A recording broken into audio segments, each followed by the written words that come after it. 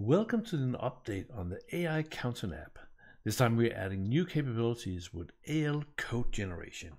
Hey, I'm Eric, and this is the third video in the series on the new upcoming AI Accountant app.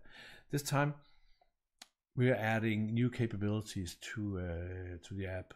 If you watched the first two episodes, I suggest you do. You know that the app can already create GL entries and purchase documents and sales documents. But what if we wanted to do something that's outside those three areas? Well, now we have the option for it. So now I have added the capability for the AI to start writing a program. So if there's something that it cannot do out of the box, it can write a program and then run the program to do it. This is using some of the capabilities that comes out of my Toolbox app that enables you to write code inside Business Central. But let me show you how it works. It's probably easier than trying to explain this.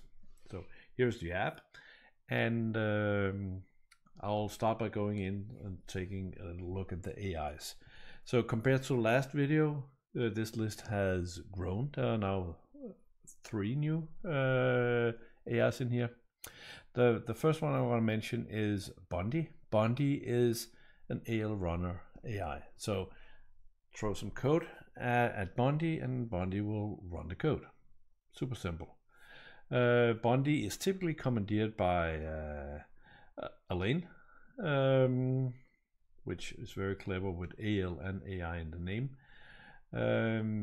And Elaine has instruction on what to do, how to write a program, and so on. Then we have Scrummy as the third part of this this trio, and Scrummy is like the old Google that takes a look at the code and figures out whether it's good or bad. And I think consent is actually spelled that way, maybe. So those are the new AIs. Then I have added in here, I have added 2 new workloads just to test this. One is simple, called AL test, saying follow the instructions and solve the problem by creating an AL program. And the other one down here is transfer order. This one is, so the idea is to create a transfer order between locations. And here we have given the AIs, here's an example of how to do this. So there's a simple piece of code that will insert a header and a line. So let's try it out.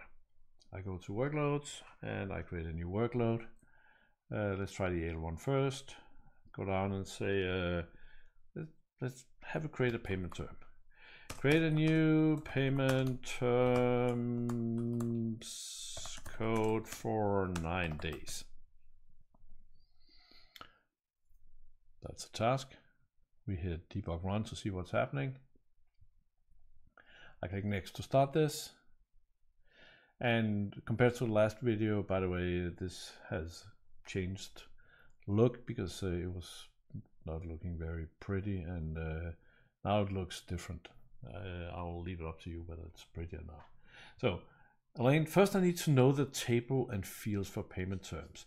So we're asking Kenzie, payment terms. Well, here's a table. There's actually 2 tables. There's one just called payment terms and the one called CRM payment terms. We click next. Now I need to know the fields in table 3. So clearly he selected payment terms and not the CRM payment terms. So asking Kenzie for what fields do we have in this table? Kenzie says, well, there's all these fields. We're back waiting for Elaine. So now we'll prepare the AL program to insert a new payment term code for 9 days. Here the draft AL code. Sometimes it formats code nicely, sometimes it doesn't. We don't really care. But now we're gonna ask Scrummy to see if this is good or bad code. So next step is Scrummy. Scrummy takes a look. So let's review your AL code for creating new payment terms code for 9 days. This was the code given. Looks pretty good from here. Analysis, initialization is correct. Field validation is correct. Potential issues. Duplicate key. If a payment terms code says 9 days already exists, this will throw an error. You should check for existence before inserting. Missing permissions. Make sure that a user on this code has permission to insert into payment terms. That's a fair amount. No error handling. There's no error handling in case of failure. And then Scrummy suggests an improved version saying that if not, get payment terms. If not, payment terms dot get 9 days. So if it doesn't exist, then we'll create it. Otherwise, we'll throw a nice error saying that it's already there. Your code will work as intended if you're sure 9 days does not already exist. For production of repeatability scripts, use the improved version above to avoid duplicate key errors. You have my consent to execute. So we go next step. And now we're asking Bondi, hey, run this. Bondi runs this. Program executed successful. A rating from Elaine. A new payment terms 9 days with due date calculation of 9 days has been created successfully in Business Central. The task completed. Let's go to payment terms. And that's correct. We have a new payment term. Okay, so that was pretty nice. Let's try the other one, the transfer order. So I go in and I say I want to do a transfer order. And let's go with transfer 9. Let's use 9 again. Paris, what is this called? Guest chair. Chairs and how many? 9, so 3 tables. So 3 person per table. 3 tables from west location to main location. Make it a direct transfer. So we'll do this. We'll save this, and we'll do the same thing. And let's try it out.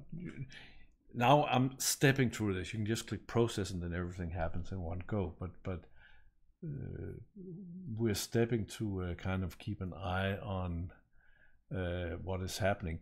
And this is what you will do too when you're saying, okay, I have a certain task, I need to describe it. So you need to test your prompts and figure out how that they do the job right. I'll go next step. So we start this. First, I need to get the correct item numbers for Paris guest chairs and table. We're asking Kenzie. Kenzie says there's no such thing as Paris guest chairs, and there's no thing like tables. So let's see what's happening. Looks like there's no matching for this. Let me try searching for Paris and chair separately, and also for table. So it's clever, saying, hang on, let's be more generic. So and we can see that now we're actually asking Kenzie 3 different things. We can look at the AI stack here and see that currently there are 3 questions outstanding. So we can see that Kenzie answers all 3 now with information. So we go next. So we got the chair, we got the table. Okay, so great. Here are the relevant item numbers. We got the chair, the table. Now I'll customize the program to transfer 9 chairs and 3 tables from location west to main.